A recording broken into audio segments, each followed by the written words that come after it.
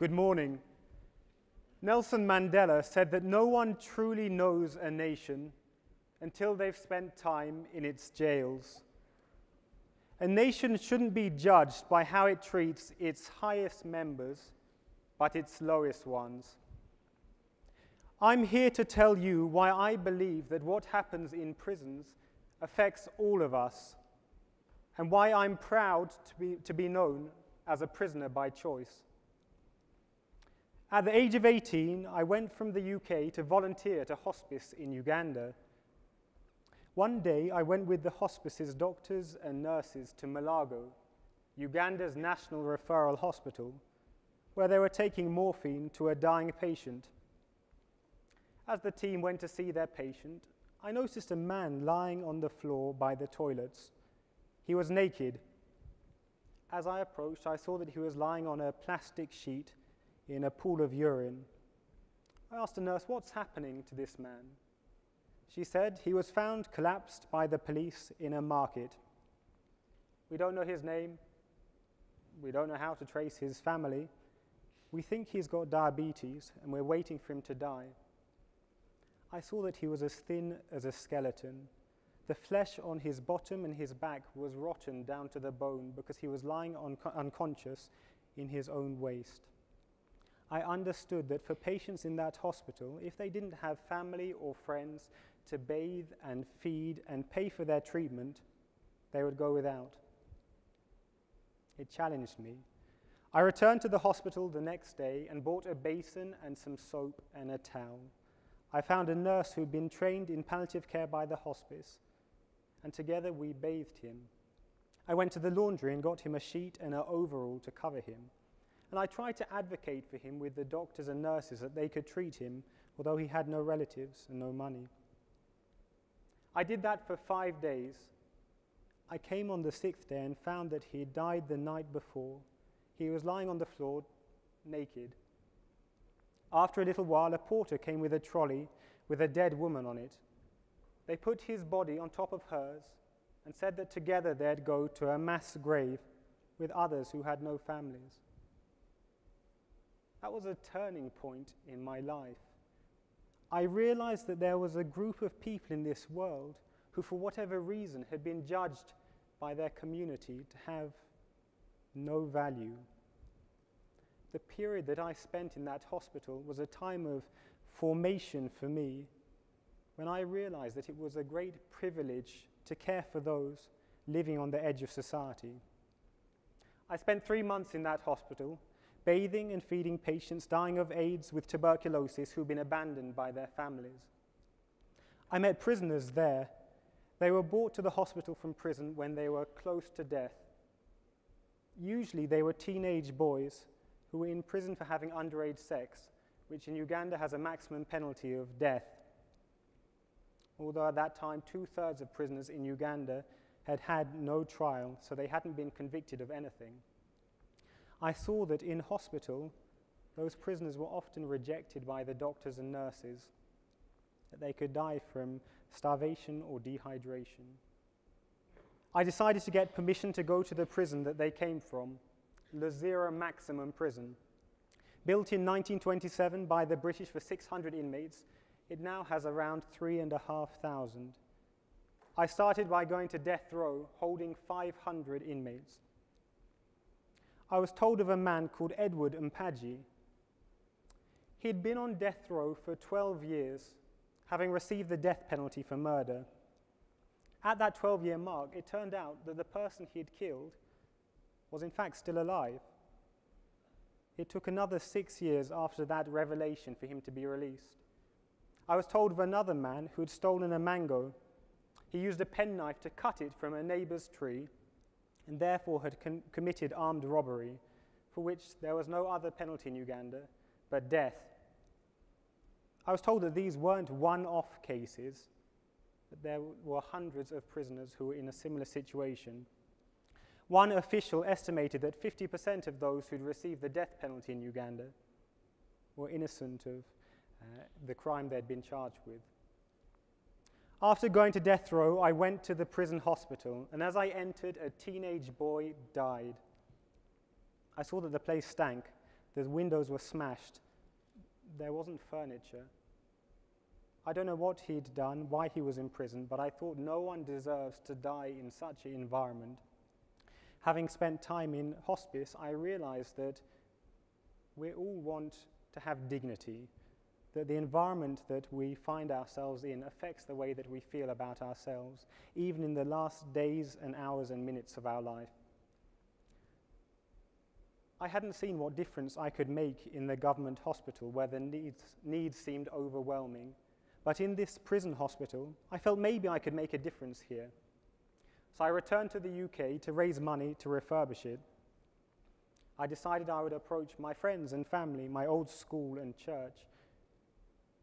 But I saw that prisons weren't necessarily an easy sell. People wondered, why should we invest money in serving prisoners? It's a conversation that I've had thousands of times over the last 10 years. I spent time in prisons all over Africa, and I've seen so much injustice, so many people in prison who don't deserve to be there, so many poor and vulnerable people who've come into conflict with the law and are suffering massively. I don't have time now to paint a full picture, but I want to tell you about a few of the people I've met who've helped to shape me and motivate me to serve prisoners. One was a man called Charles. He'd been accused of theft and beaten by the police until he had 3 fractures in his skull. Many of his ribs were broken and his fingers. I found him in a hospital ward in a corner. He'd been there for 4 days, and he was bleeding out of his eyes and his ears and his mouth. No doctor or nurse had attended him because he was a suspect. With my colleagues, we cared for him for many weeks, and he recovered. Another of those that challenged me was Susan. She received the death penalty in Uganda at the age of 21 for killing her husband, who'd beaten her for a number of years. She shared a small death row cell with 4 other women. There was no bed, no mattress, no toilet. I realized that women were very vulnerable in the hands of the law. Once I went to the women's maximum security prison in Juba in South Sudan. As the door was opened, I saw a woman with heavy chains around her arms and her legs. I said to the warder accompanying me, "Why is she chained up?" He said, "We chain our lunatics and those who got the death penalty." I said, "What happened to this woman?" He said, "She was sentenced to death." I asked why. He said, "Well, like a number of the other women here, she's not done anything wrong. It was her husband who was accused of a serious offense, but because the police couldn't catch him, they caught her, and she was tried and waits to be executed on his behalf." Another prison officer in South Sudan told me of a 5-year-old child swimming in a river with a 3-year-old friend. The 3-year-old had drowned, and the 5-year-old was arrested and sentenced to death for murder.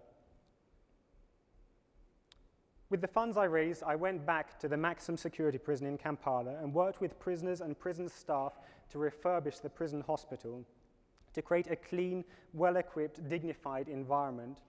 I saw that this motivated the doctors and nurses who had been meant to work there, but when the environment was miserable before the refurbishment, often failed to come to work. The death rate at that prison, I was told, dropped from 144 in the year before the refurbishment to 12 in the year after.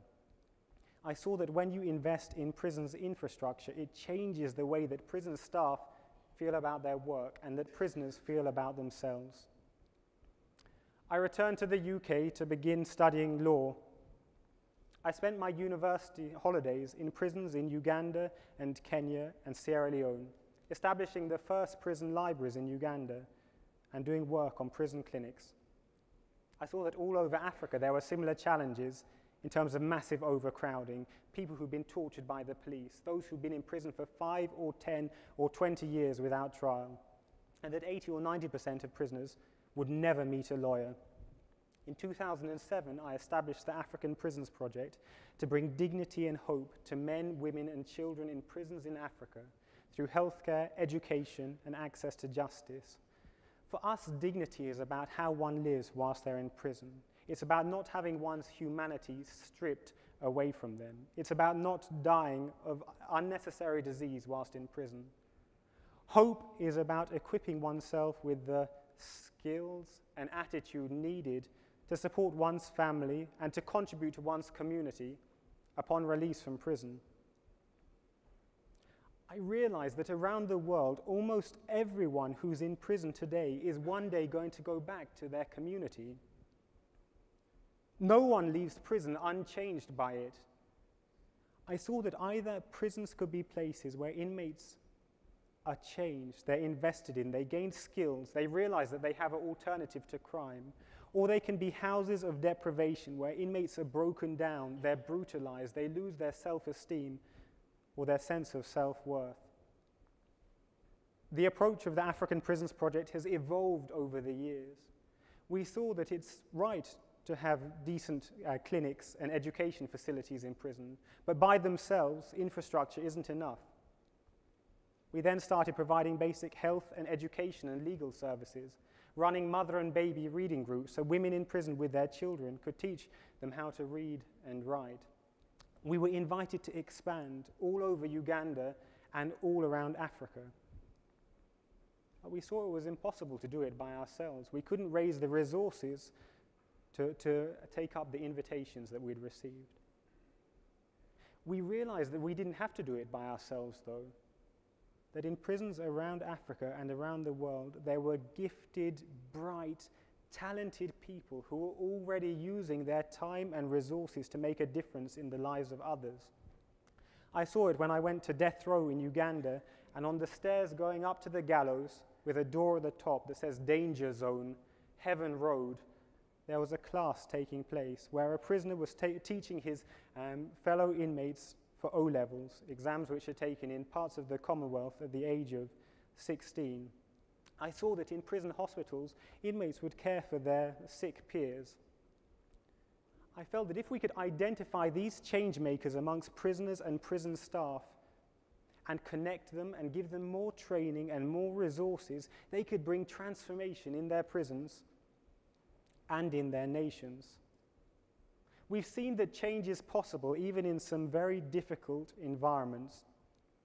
Susan, who I mentioned at the beginning of my talk, who'd received the death penalty at the age of 21, studied from death row in Uganda and completed her high school education. She established a choir for the women in her prison and wrote songs for them. We saw that music could bring hope in prison. In 2011, we got her admitted to the University of London to study for a degree in law by correspondence. Textbooks and lecture notes and case materials will be brought to her death row cell. She studied hard. Within a few months of beginning her studies, she'd gone to court and her death sentence had been overturned, and she was given a period of years to serve instead. She performed highly in her University of London exams. She graduated this summer with a diploma in law. The most senior judge in Uganda came to her prison to give her the diploma. He said to her and to the other graduates, "What you've done is remarkable. Not only have you gained this qualification, but you're already using your knowledge to write appeals for your peers, to coach them as to what happens when they go to court and how they can best advocate for themselves when they have no lawyer. You have great potential to contribute to this society, and when you're out of prison, don't hesitate to think about applying to become a judge." To go from being on death row to having that invitation was something Susan and we couldn't have anticipated. We've seen that change comes when you establish medical facilities in prisons. In Gulu in northern Uganda, where women used to give birth on the floor of their cells. Those babies could die in the first days of their lives because they didn't have access to the most basic facilities. Establishing a clinic with a maternity unit has reduced the mortality rate there. It means that children who are born in prison have access to vaccinations at the beginning of their lives, which mean that they're less likely to succumb to disease during childhood. At that prison, we established a program where we trained prisoners and prison staff to be adult literacy teachers, to teach fellow inmates how to read and write. We saw that women who'd given up on the hope of having any education were leaving prison, saying, now when I go back to my family, I can teach my children how to read and write. I have the knowledge to read what it says on a packet of seeds or fertilizer, so I can begin doing small-scale farming.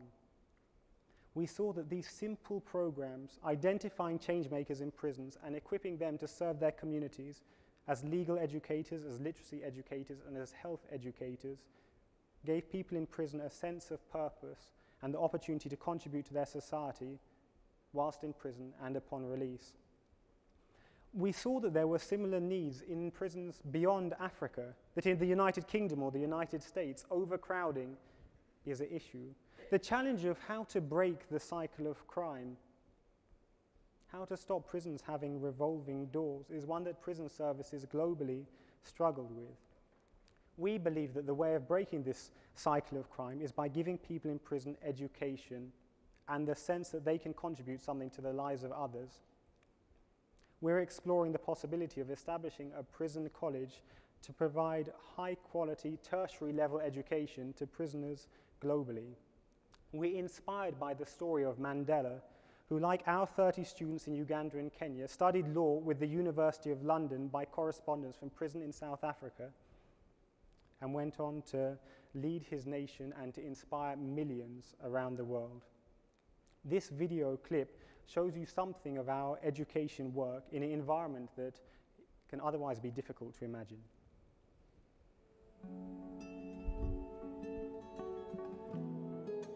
There are remarkable people in prison, people who have gifts and talents and skills which can transform their communities and their nations. These are disciplined, hard-working, determined people who've gone through the fire, who know what it means to be in conflict with the law, who know what it means not to have representation, and are determined to use their skills to serve others. And the best way that you can demonstrate that at this stage is by performing excellently in your exams. So we meet every morning from 8:30. We learn for 2 hours.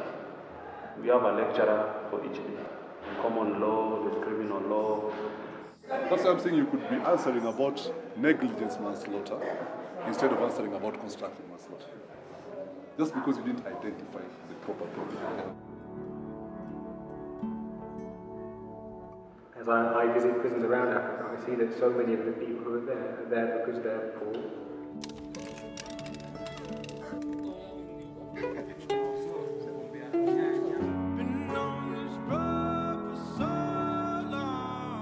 Kenya and in Uganda, we have these guys who are studying for diplomas and degrees in law with one of the best universities in the world. What does this say about the power of hope and the power of transformation and the change that's possible in all of our lives? Last week we spoke about Susan Chigula in Uganda, who got her death sentence overturned after starting studies with the University of London. Investment that you make in learning today can never be taken away from you.